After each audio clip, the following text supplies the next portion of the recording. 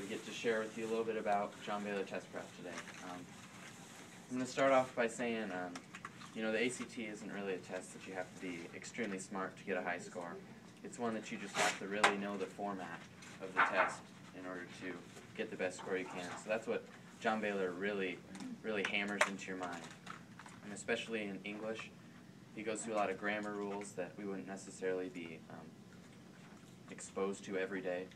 So it really gets that into perspective. And then in math, it's a lot of great review and geometry.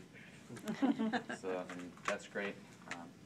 It just really, he has a good way of explaining it, and he's always so full of energy. So it's a pleasure to come and take part every day.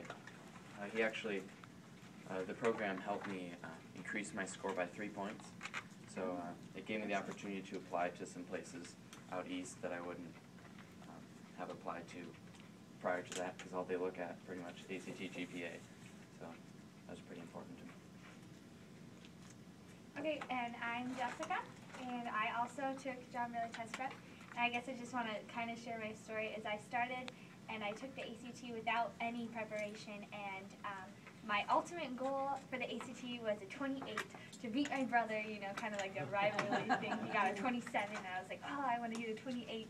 And so I took the ACT with no preparation, and it didn't go as well as I was hoping, and I got a 21, and I was really bummed. And then I heard about John Baylor Test Prep, and I went through the test prep the first time, and unfortunately I did not apply myself as well as I should have, and I only jumped 1 point. And I was kind of bummed, and I was like, well, Jessica, I really got to get this goal that I want.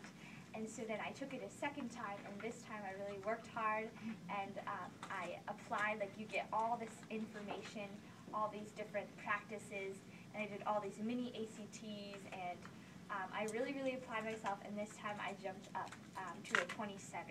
So it was a big improvement, and I give like all the thanks to John Baylor for all the you know, the material that it gives you, and if you really apply yourself, then you can do great things with it.